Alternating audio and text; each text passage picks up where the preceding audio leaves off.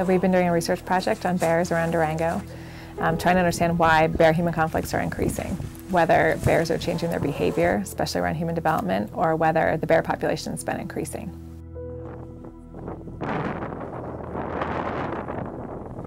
So we went out to the den of bear 268.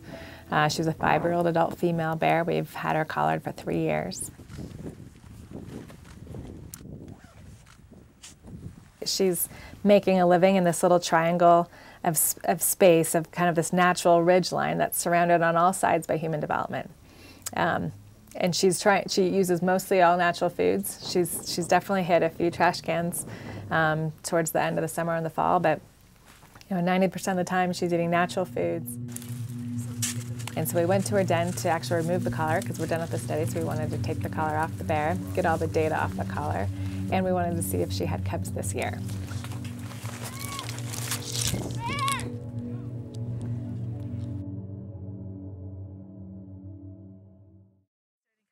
Usually what we have is a sow will just hold her babies like this. She'll just stay and she'll just protect them, and then we would just jab them in her arm. Her leaving, she hasn't quite got the mothering down quite yet. But we'll bring her back, we'll work her. We're gonna have to work a little today. This is not what we expected, so we're gonna have to go up and get her and then bring her down.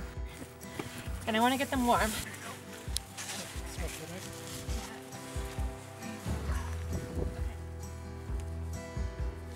Don't scratch your partner there, that's your sibling.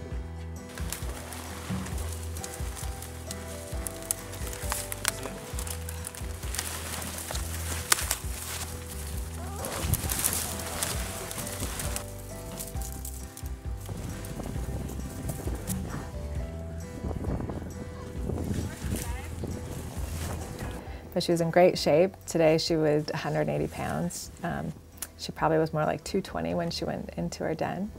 And that allowed her to have triplet cubs. Triplets for us is pretty rare, so she was in great shape, a really healthy bear, with a great view of Durango from her den, looking right out over the city.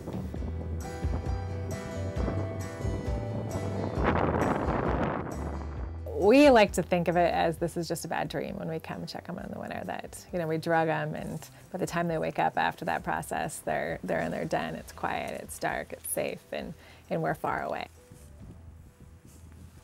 Well, one of the things we've learned from our study is the perception that once a bear eats human food, it's always going to eat human food. And from tracking these bears with these collars, what we've learned is that that's not true at all. We see bears really tend to want to use natural foods. But when you have a natural food failure, or there's not much natural foods to be had, those bears know exactly where to come for a source of subsidy. Human development's really expanding in Colorado on the landscape. There's not as many wild places for these bears to be in good bear habitat. Bears recognize risk in town, but if there's not much food on the forest, they're willing to kind of accept that risk for that forage benefit. But if we can lock up the food and really minimize food access to bears, we could tip that balance where it's just not worth their while to come into town to forage. Yeah, so the cubs were pretty big. For the ones we've seen this last week, they were between 5.5 and 6 pounds. We had 2 boys and a girl. Yeah, they were pretty darn cute. Pretty much like little living teddy bears. They're in great shape, healthy and big for this time of year for these cubs.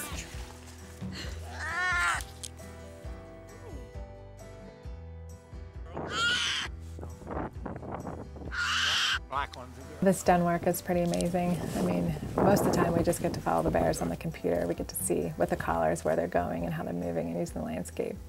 But it's always a treat to see where they are, where they spend their winters, to go into that space, to see how many babies they had, how those babies survive the next year, and yeah, just how these bears are living their lives in that very close and intimate way.